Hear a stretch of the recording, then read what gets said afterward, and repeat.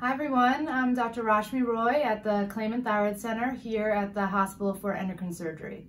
So today I want to talk to you about another goiter on today's edition of Royters Goiters. So we have a patient that was 51 years old and she lived in Mobile, Alabama. She had her goiter since 2015 and she was monitoring it with ultrasounds. So when she first found her goiter back in 2015, she really didn't have much symptoms, but then through the years, her symptoms progressed. At first, she started to have constant clearing of her throat. Then it progressed to the fact that she couldn't really swallow well without having to really force herself to swallow. First, it started with pills, then it really moved on to food like eating a burger or eating dry bread.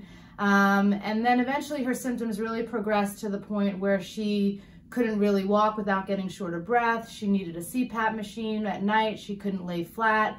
Everything was compressing against her trachea and her windpipe. So then she finally knew that she had to go and find a surgeon. So when she did this, the first surgeon that she saw told her that her thyroid was too big and that there was no way they were going to be able to get it out of her neck and they needed to crack her chest open. This completely freaked her out and she didn't want to see the surgeon.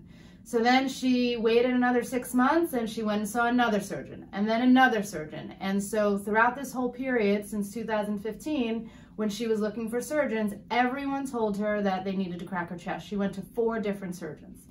Then she came across us online and she filled out a form and I called her and I talked to her about her symptoms and I reviewed all of her imaging and I told her that she did not need to worry about that I'd be able to remove her thyroid through an incision above her collarbone and would not need to crack her chest open at all. So she came in to see me, and then when I saw her and I examined her neck, of course she had a large thyroid goiter, is extending into her chest. I couldn't feel everything, and she told me about all of her symptoms and really how her life was significantly affected from her goiter. So we did some imaging. Let me show you how big this is. So if you see here, so this is her big mass. So this is the top of her thyroid gland. So this is really at the level of her ears. So this mass in the left side of her neck is extending from below her jawbone and occupying her whole entire neck. And it's going down into her chest. So here's the lungs. This is extending into her chest. So if we follow this down, we see how big it is. And even the other side of her thyroid is enlarged. So if you just think about that, think about this large mass that's occupying the whole entire left side of your neck. So it's pretty significant. So we took her to the operating room. I removed her thyroid with just a neck incision like I told her. It took me about an hour. She stayed overnight and then she was discharged the next day and she felt dramatically better.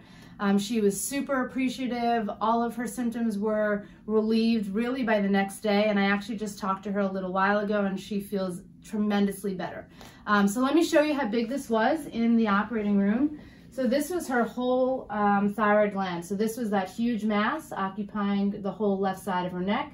Again, this is even an enlarged gland here. A normal right-sided thyroid should only be about this big. So you can see how big this was. So what I want you guys to take from today's edition is that you need to do your research and you need to find the surgeon that is going to be able to perform your surgery for you with the least complications. So how do you do that? So you need to find an expert surgeon by doing your own research and ask questions. Find out if your surgeon is board certified. Then you want to ask them what component of their practice is thyroid surgery. For us, we only do thyroid surgery. It is 100% of our practice. The next thing you want to ask is how many thyroid surgeries do they perform in a year? I personally perform 500 thyroid surgeries a year, and the Clayman Thyroid Center performs over 1,200 thyroid surgeries a year. The next thing you want to ask is what's their complication rate and how do they identify and protect the nerves to the voice box? And the very last thing is do your homework. Check Google reviews. Do what this patient did. Do your research. Don't just say yes to any surgeon that gives them your surgical plan. Do your research. Find a surgeon, and you can contact us at thyroidcancer.com. And if you want to see more of the goiters that I remove, you can find me on YouTube at Royters Goiters.